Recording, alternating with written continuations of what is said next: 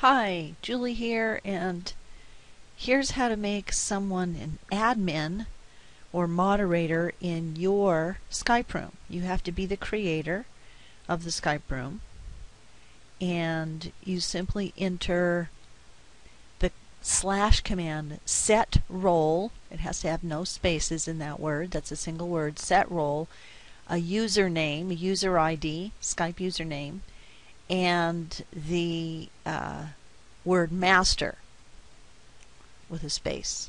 It doesn't have to be capitalized, but it can be. That's what it says in the / commands. And now to check, we do who is and the username.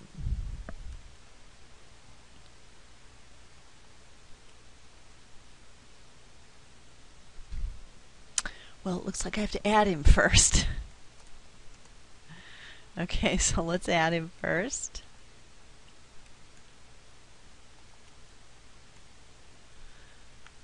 And we'll enter the command /set role space user ID or username space master.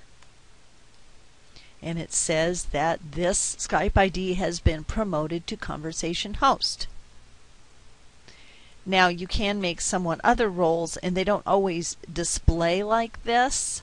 If they are a moderator, you will always get this so that everyone can see it. Everyone in the room can see that they've become a conversation host or the master role. So if we put in his username again with who is, you can see that his role is master. This is a legacy Skype room. So if you have trouble with this command, first of all, you have to be the creator, and second of all, it needs to be a P2P based or legacy Skype room, not a cloud-based room. The way you tell is /getName.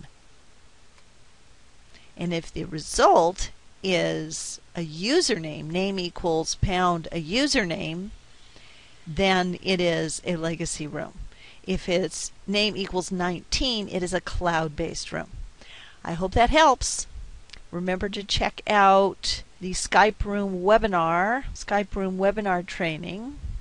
Well, let me find it. It was a Hangout on Air, so it's on YouTube. And this is all about Skype rooms. It's a free webinar. Everything that I know, everything you need to know about the difference between the different kinds of Skype rooms. So read the details. There's more here. It's basically about the difference between a legacy or a cloud-based type of Skype room and the risks involved in a cloud-based room, the risks and limitations, and the benefits of the cloud-based room. So if you have trouble with making someone a moderator in a cloud-based Skype room or your Skype room, you might want to use that /getName and see if it gives you the result of the creator. That's the creator of the room, the creator role. If we go to a cloud room, here's a cloud room. Okay, and the creator is, if there's only one admin listed in the profile, then that's the creator. But just looking at the profile administrators, you can't tell who the creator is. Let's make sure I'm the creator. And that is the Skype account I'm in, Julie Wolf. Let's see if in a cloud room, now this is 7.0. So we are already in 7.7, or I don't know, maybe there's a 7.8 now.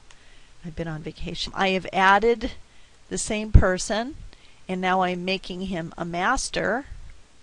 And yes, so you can make somebody an admin in a cloud-based room. Before it just said Julie Wolf, now it has Gary. And if we do /getName, you can see this is a name equals 19, etc. So this is a cloud-based room. The problem is that your moderators have no powers. They can't kick members. They can't, well, they can kick, but they can't ban. members. They can't permanently remove them, so they can get back in. They can't edit and remove messages. Depending on your version, they may be able to remove messages, but I don't think so. I don't even think admins, Skype's a moving target. It keeps changing. Test your version of Skype. Let me know what your version is. It's under Help and About Skype. This is 7.0, so the very first 7. Things have changed a lot during 7, even during 6. There were many, many changes. So if your moderators do not have moderator powers, then watch the webinar and come and Skype me.